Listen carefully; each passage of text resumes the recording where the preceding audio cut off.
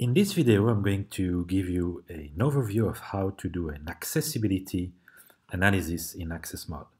So I'm here in the data module, and I'm assuming that you've already imported all the data and that you have created the land cover merge.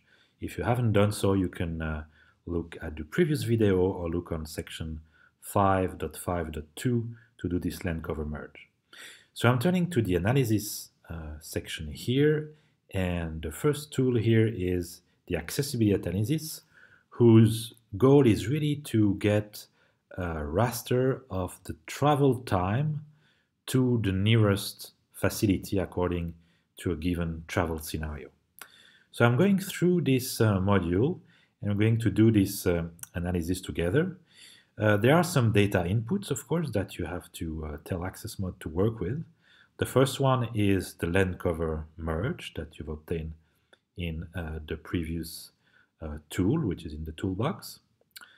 And you can see now it populated this table here with the 6 different class or categories in my raster, 3 classes from 1 to 3 of my land cover, and 3 classes of roads, 1001, 2, and 3. And we'll turn back to this table in a while. Now, the second data input that you have here, the scenario table, this is actually empty because you haven't used a scenario table. We're going to construct it, so you don't have any choice here. And the third input that you have here is the existing health facility layer that you have imported in AccessMod. We've named it facilities, it's here.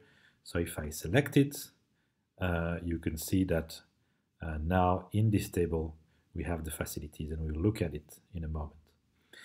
So the first thing we're going to look at is the travel scenario table. We have to construct the table, construct this scenario in this table in AccessMod. We also have the choice to actually construct it, prepare it outside of the AccessMod in Excel, for example, and then import this table before using the accessibility analysis. But for this exercise, and again, the details for it is found in section 5.5.3 in the tutorial, we're going to give specific speeds for this class of land cover and different walking modes. So I'm going to populate this table according to the tutorial. So the speeds in kilometer per hours for the built area will be 6, 4 here for low dense vegetation, and 2 for dense vegetation. And for this exercise in the built area, we've decided to have a mode of travel that is bicycling, so using a bike or a vehicle that looks like a bike, like in taxi bicycle in some cities. So you see you have the choice basically between 3 modes: walking, bicycling, and motorized.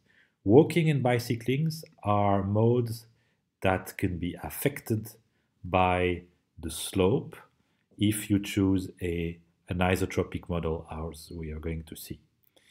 So I'm keeping the walking model for my low dense vegetation and dense vegetation. And for my roads, I'm assuming here in this model that the populations, where they reach a road, then they take a motorized vehicle. So I'm choosing motorized here for the roads.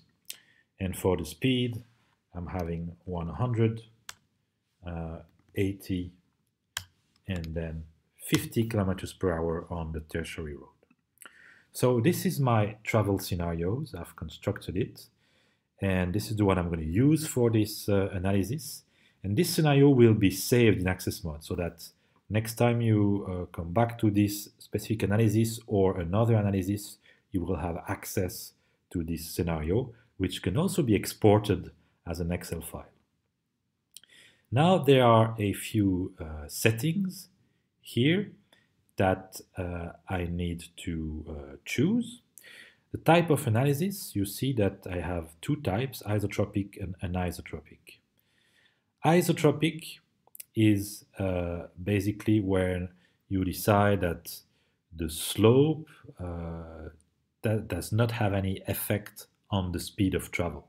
So basically the DEM, the digital elevation model, is not used in that case to compute slope, and your walking speed or your bicycling speed will not change depending on the slope.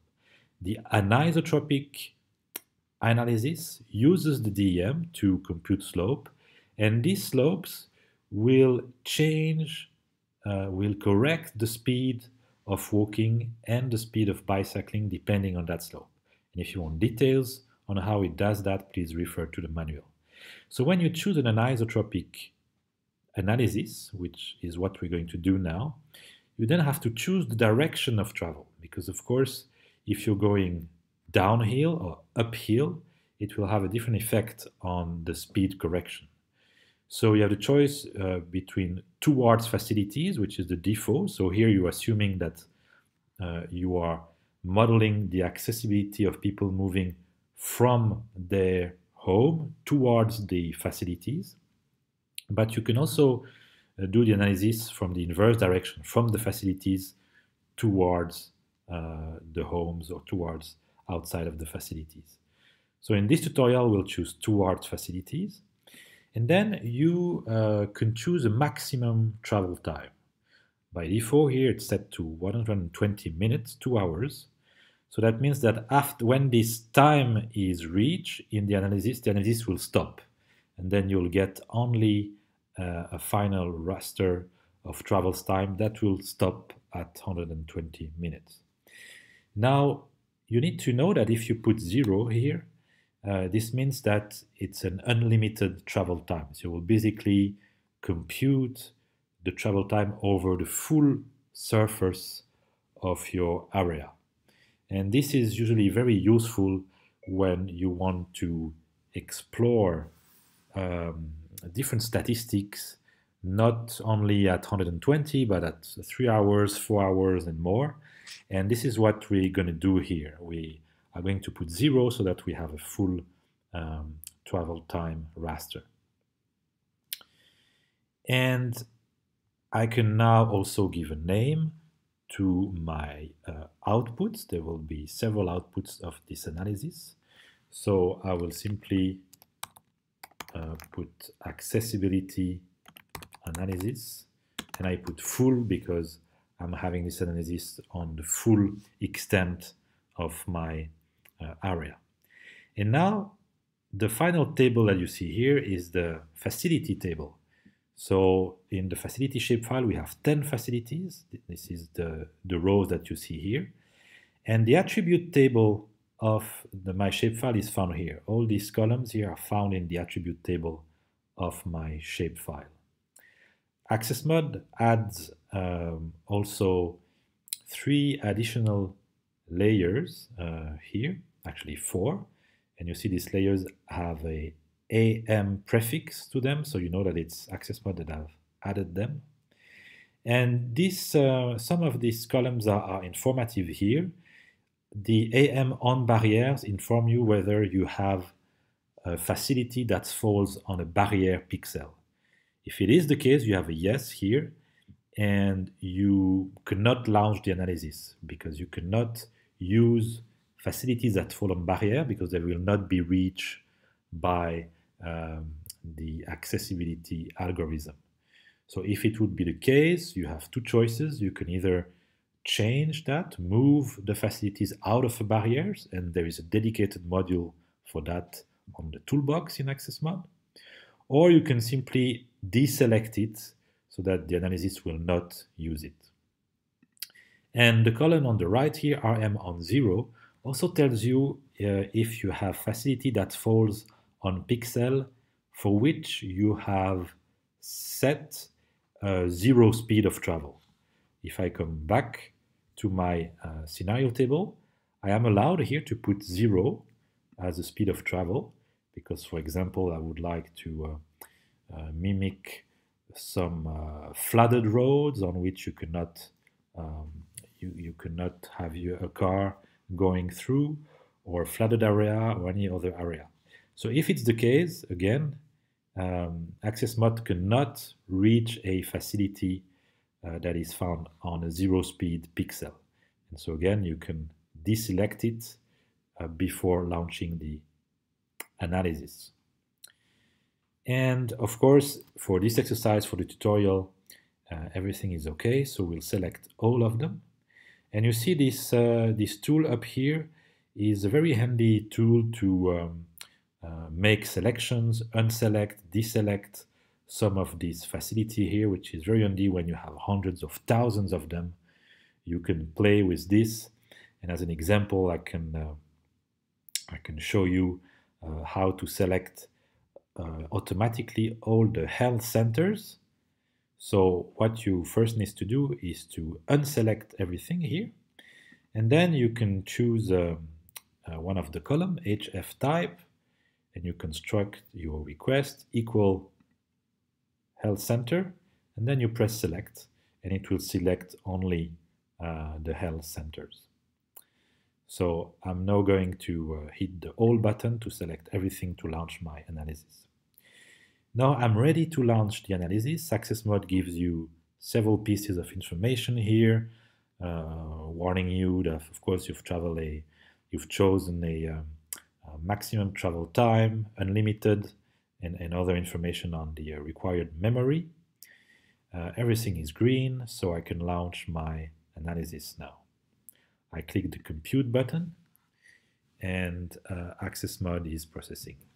It's already finished. AccessMod gives you this information window that tells you that there's actually 3 outputs here that has been produced.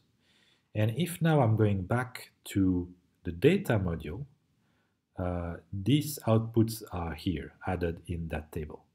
But there is a handy way to have a look only at this new dataset. If I go on the filter here, this button filter last analysis only, if I click on it, then it will only select those 3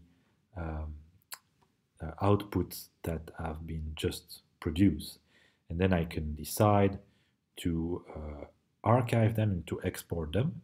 And I'm just going to show you how to do that by just selecting the 2 main outputs here, which are the tables of my scenario and this raster travel time here.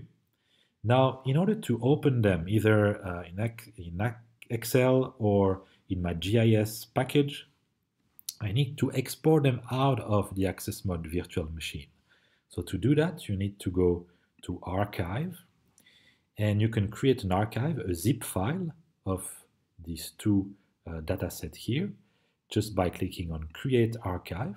Now it's creating this archive, zipping this, and this archive is now created. You can see its name here, and I just need to hit the Export Archive. Now, if I do that, it really depends on your web browser and the way you set it up. It can either export it and save it in a default folder or ask you where to save it. In my case, if I put export, it gives me the opportunity to decide where to save it on my machine, and I can of course change the name of this archive. So I'm just saving it here. I can then unzip it, open it, and then use my GIS software or other software to use them.